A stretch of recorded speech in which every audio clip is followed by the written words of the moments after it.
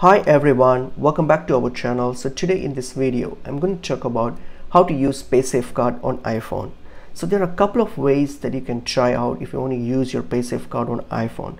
Like for example, if you open up the Apple Wallet here, you can try to add your PaySafeCard here through the PaySafeCard app. If you have the PaySafeCard app, you can use that app and then add your PaySafeCard to your Apple Wallet, and then you can use this through your Apple Wallet. You can use it with your Apple Pay or for transactions. Or else, if that doesn't work, as some PaySafes are not accepted by Apple.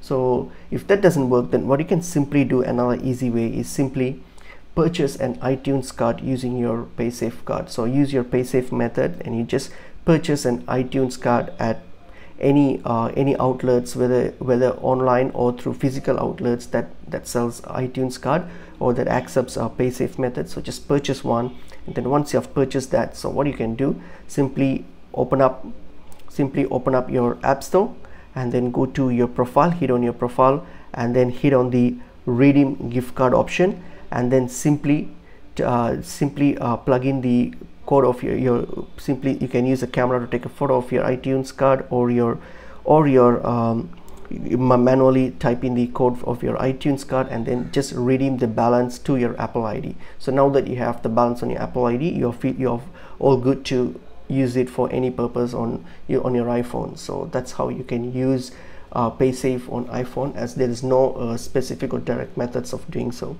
So hope this video was helpful. I will see you in another video. Thank you.